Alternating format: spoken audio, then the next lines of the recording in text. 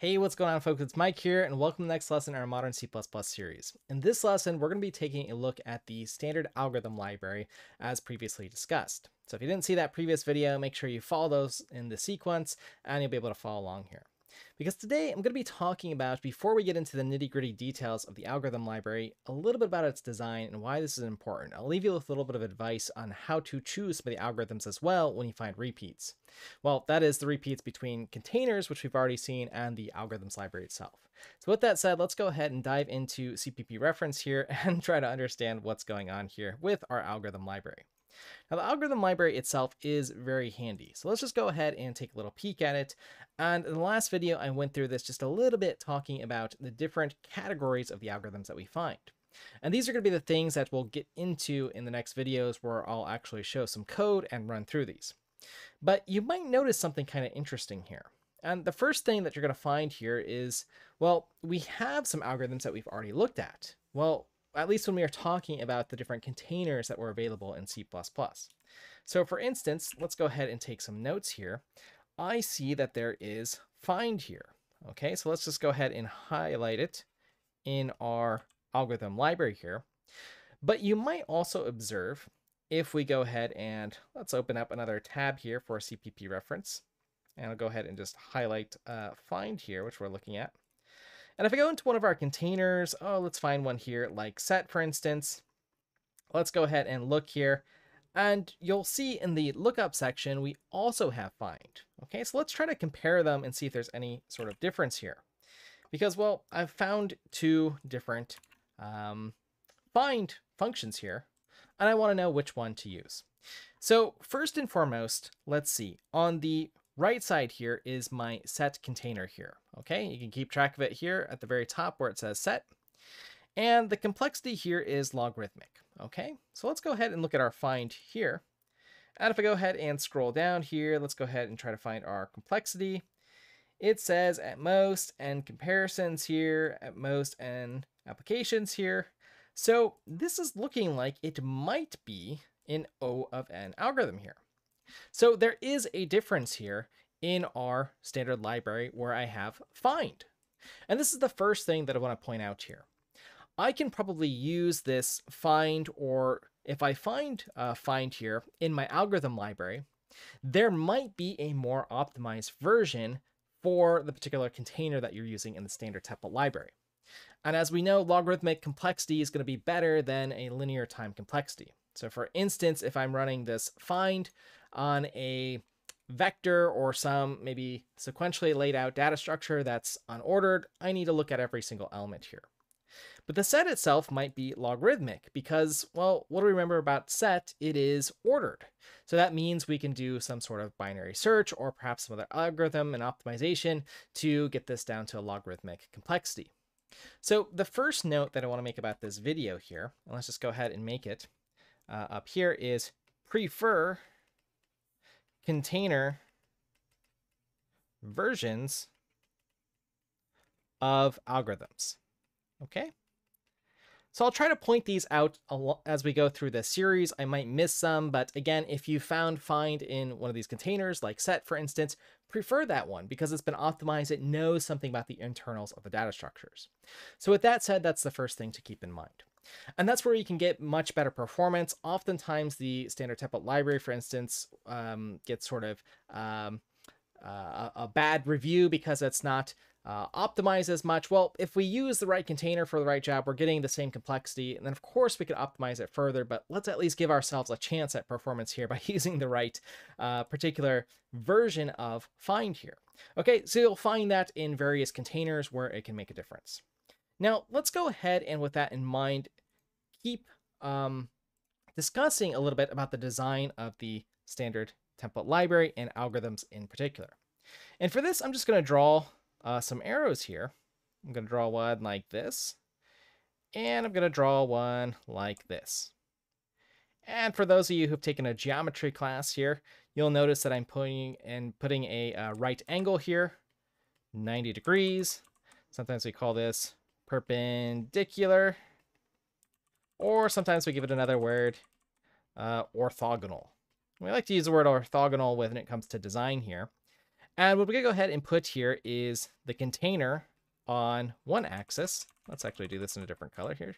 Let's put our container on one, and then we'll actually put our algorithm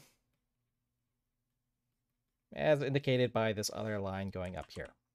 Now, what I'm representing here and where we use the terms orthogonal is that the actual design of the algorithm should be independent of the container. So what this bullet point is really saying is this is to support generic programming. Okay? And that's the idea with the structure of the algorithm library. That is, again, so that we can have our containers independent of the algorithms. And then in order to perform the algorithm, which is accessing the container's data, we use our iterators, or eventually we'll get to ranges, as we'll find out for a lot of the C++ algorithms. Okay, so let's go ahead and just take a look here. Again, I'll bring up algorithm here. And if I look at this, find one, this particular one that we have here, and let's just go ahead and take a look at the first version of this. And again, this is why you'll observe that these algorithms are templated functions here, okay? Because that way, if I just have a function, it's not part of the actual object unless there's a specific optimized case. Like for instance, where we found here in the set container, that find would do a better job here, okay? So that just sort of makes sense here. But otherwise, if we have our own data structures that we write, for instance, and we write our own iterators here that support a input iterator, in this particular case, we can use that and try to find and see if a value exists, okay? So that's how we want to sort of understand this. And then you'll see that there's many different overloads for how we can perform this, and we'll get into some of those details as we move forward. But let's just go ahead and look at for an example here, just so we can understand the structure, and then we'll get into some code in the other lessons here. That if, for instance, I have an array, we've talked about standard array here, I'm looking, and let's see if I just have, actually, let's just look here at find here, which has this vector. I'm just looking with a pair of iterators, begin and end, for a specific value, okay? The beginning, the ending, and a specific value, the beginning, the ending, and the specific value. Okay, so that's how we'll read through this. It looks like a lot at first, but again, with a little bit of practice, we'll be able to understand this as we look at a few algorithms and practice. So it's really cool here. And again, the motivating part of this series here, if I go back to this find portion here, is that I can really break away from this idea of having raw loops. Now, what do I mean by a raw loop? I mean for int I equals 0, I less than size of some container, etc., and we proceed. So instead, we can start writing stuff like in this example where we have a range-based loop here, and we're just looking for some element within, some range here. To see, apparently, in this particular example, if something in this set is also in this set is what it looks like here. Okay, so that's the idea. Or rather to say that something that's here in this vector, is that also an element in this vector.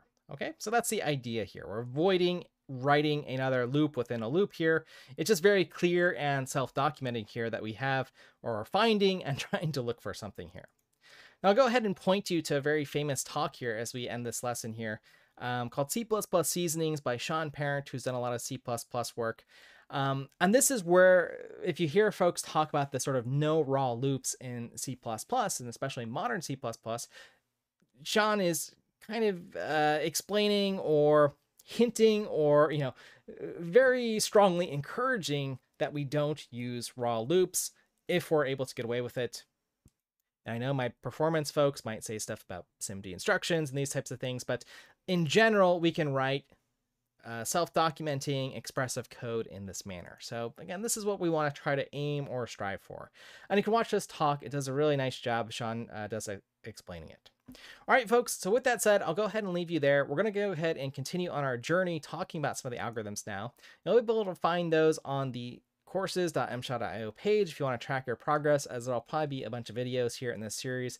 So hopefully you enjoy that. Otherwise, just look out for the videos and we'll start having some fun with programming and actually demonstrating some of these. And you'll get an idea of what's there. The important thing is just to know what exists so that, again, you don't really have to write your loops. There's probably an algorithm for most of the things that you want to do. Now, again, that's with the caveat, performance aside, you might want to optimize things, but let's get the code right first, and then we can go ahead and fine tune as we need. All right, folks. Anyways, I'll go ahead and leave you with that. And thanks for your time and attention as always. I'll see you in the next one.